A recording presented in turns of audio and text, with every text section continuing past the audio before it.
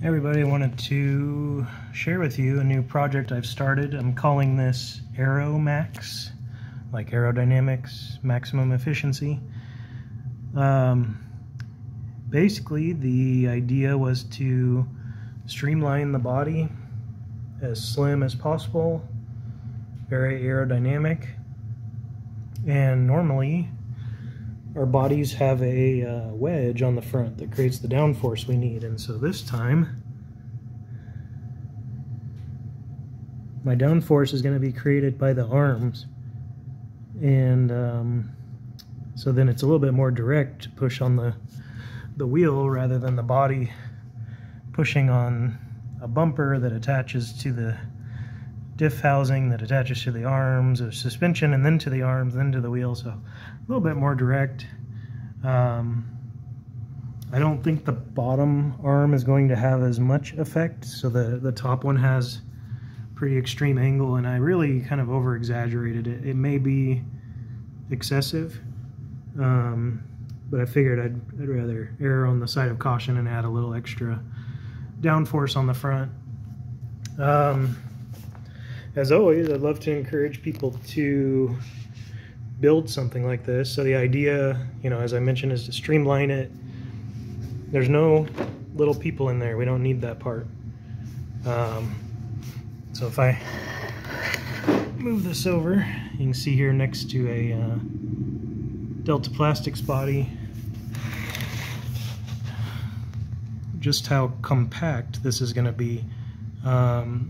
And I built it specifically so that inside, and this is a Mojave chassis, I have a TP. TP stands for toilet paper, pretty sure. TP 4070 there. There's tons of room for an XLX2, lipos, lots of room on the Mojave chassis. So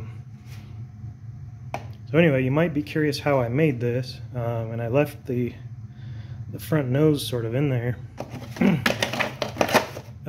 Basically, I took, let me pull that back off. Took this stuff, and this is what was in the car when I started making it, and I wrapped this up in like a Glad cling wrap so that I wouldn't get anything on it. And first thing I did was I took expanding foam, and I like the Loctite expanding foam, and just kind of covered the whole thing. And of course, this takes multiple steps, so you let it harden.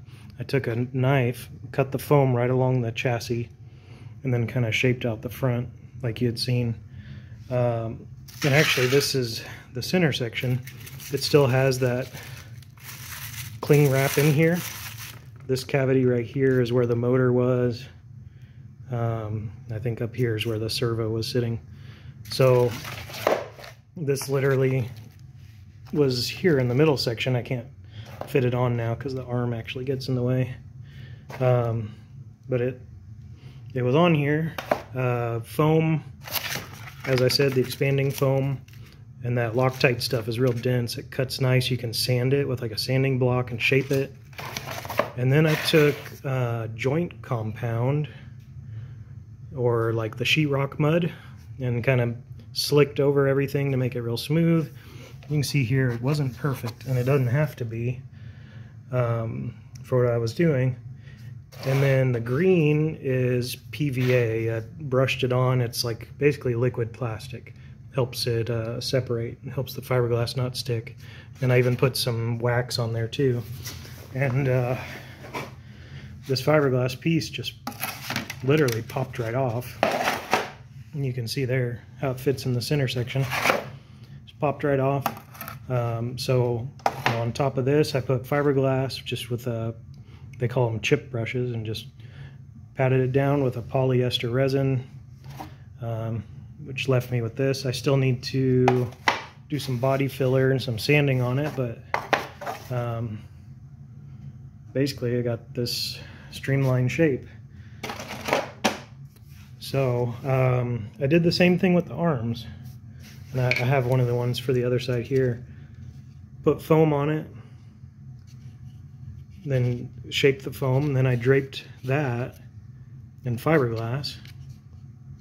And I made kind of a jig, just a screw and a piece of wood that held it like this, so I could drape the fiberglass over it.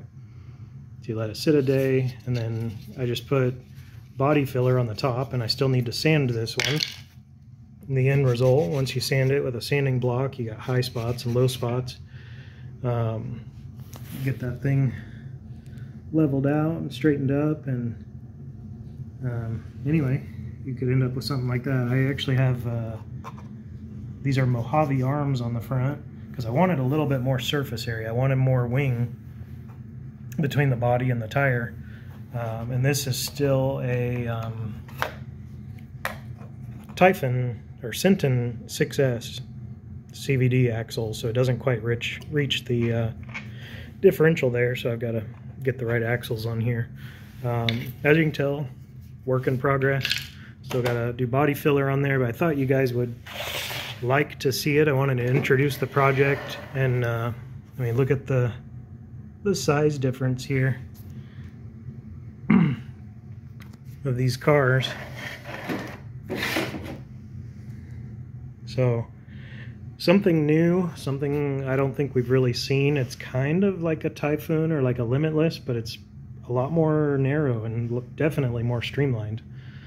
And I haven't seen anybody try to apply aerodynamics through the arms, kind of like we see in Formula One. I'm going to do something on the rear as well.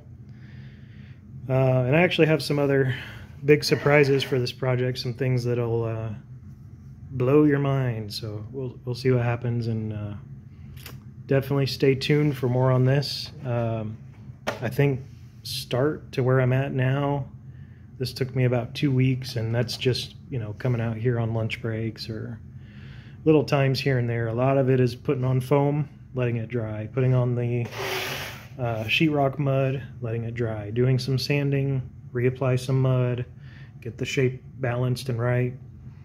There is, I don't even know what these are called. This is a tool made by General, angle analyzer. So you can basically check a shape on something and then make sure that you duplicate that exact same shape over on the other side, or, you know, do the left side, flip it over, make sure that the right side matches. So that's a nice tool if you have concerns about doing something by hand. You can also 3D print something like this and then coat that in fiberglass. If you haven't seen it before, dig it up, it's over here. Is it over here? Oh no, it's up here. This is part of a outrigger boat project that I need to work on this summer.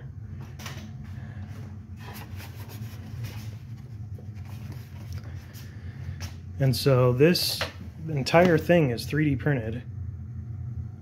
3D printed pieces. You can see here the inside's 3D printed. And on the outside I've coated it in fiberglass and then did some body work. So this is going to be a high-speed RC boat, and it's all designed in CAD, 3D printed, and then skinned in fiberglass to give it some legit strength. It's hard as a rock. You could stand on it. So anyway, that's another method you could do if you really want everything to be completely accurate. Then you can go the 3D print route.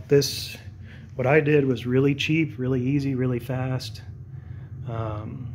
and I think anybody could do it. So you know, as usual, I'm encouraging people to make something and do something different that you haven't seen yet.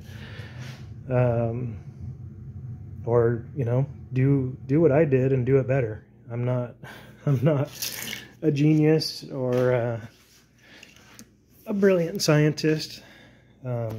Just a regular dude with some knowledge on how to make some things. So definitely, if you see something that I could do better, let me know. And got a couple surprises coming with this car for the suspension, and a few other things that I'll hold for later. But anyway, wanted to introduce the project, and hopefully I've inspired somebody.